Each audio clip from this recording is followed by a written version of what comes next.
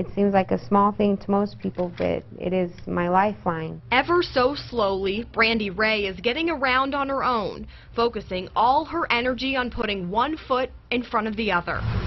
She's using a walker after her $8,000 custom-made wheelchair was taken. What I think I can do and what I can really do is not the same thing.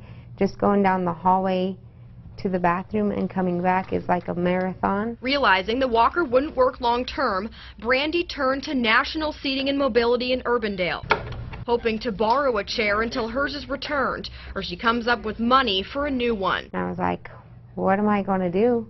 I don't have money for a new wheelchair.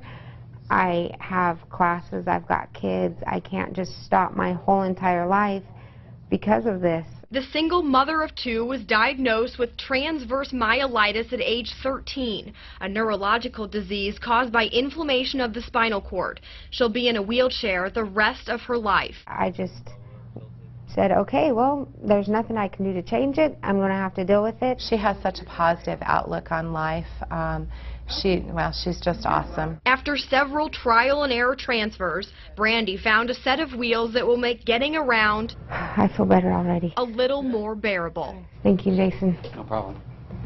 Thank you. Thanks, Brandy. Brandy says she doesn't care who took her chair or why, she just wants it back. Well, here's a picture of that wheelchair. Once again, if you have any information about it, you're asked to call Des Moines Police. Live in the studio, Kim St. Ange, KCCI 8 News, Iowa's news leader.